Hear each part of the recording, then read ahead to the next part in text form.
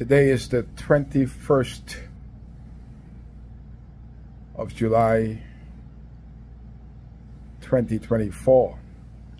It's a Sunday. I'm in my birthplace of Dundas Town, where I've lived for 62 years. And the last couple of months, for the first time, I was afraid for my life.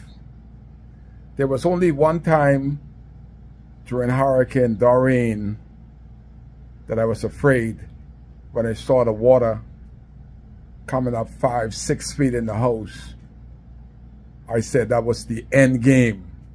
That was the only time I was afraid. This is from 2019. But from 2019 to 2024, July, I was afraid for my life, and I'm still afraid for my life, because I believe that the police from the Marsh Harbor District wants to assassinate me. They don't want to kill me. I'm too important to just kill. They just want to silence me. And I was astonished to see the power of the video. You know that you're saying something when you have important clientele that you never discussed your video with is asking what happened to you. And I was in awe. I said to my guests, y'all watch my videos?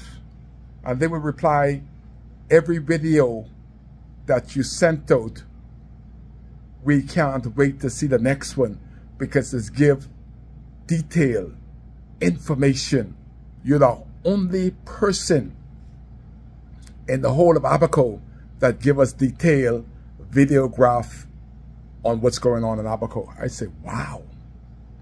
But the police, we have all sort of stuff going on in Abaco, but they are not at all interested in murder. Murder is the end game. We have 4 to 5 to 6 murders. 5 minutes from the police station, nobody has been arrested. Bakai is being arrested, sent to Foxhill, rearrested, held for days because of a phone.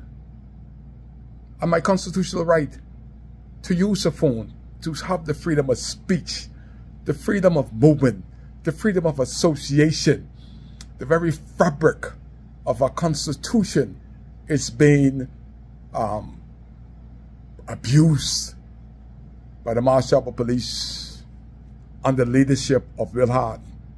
So much that I packed up to go to Nassau in the House Assembly to speak to the Prime Minister, to speak to Veen Monroe, to let him know that Will Hart is a bad example of policing. Over decades, I've been telling them, before the Tribune came out, that the number one most corrupt industry, government agency in the country is the police station. This is the police force. I've been saying that for decades, that they are capable of bribery, thief, and murder. So I am indeed afraid for my life, because all Will Hart has to do is order it, and them little dumb conks under him, they quickly execute me.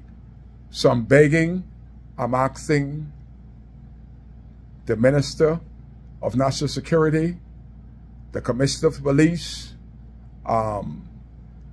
Ms. Knowles in charge of Grand Bahama, to quickly remove Will Hart off the face of Abaco, so Kai Mills can sleep easily, because my life feels threatened.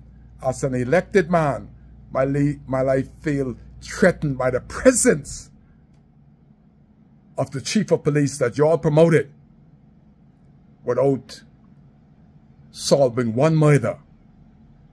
I have been locked away because of my constitutional right to shoot a video. Kai cares, and I hope that the people responsible for having Wilhard in Abaco quickly remove him so Kai could easily move about Abaco as my constitutional rights give me the right to do such.